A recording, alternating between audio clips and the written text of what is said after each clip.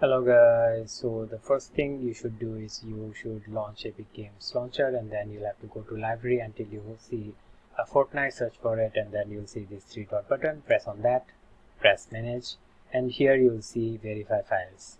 So press this verify button and it will take 2 or 3 minutes of Epic Games Launcher to verify all the files that you have installed. So if you have any missing files, it will re-download all the missing files and try to solve the issue.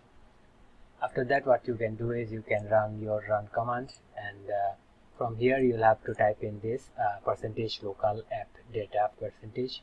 Press OK, it will take you to this folder. From here you'll have to search for Fortnite game. Go into this file, go into saved, and then simply delete config.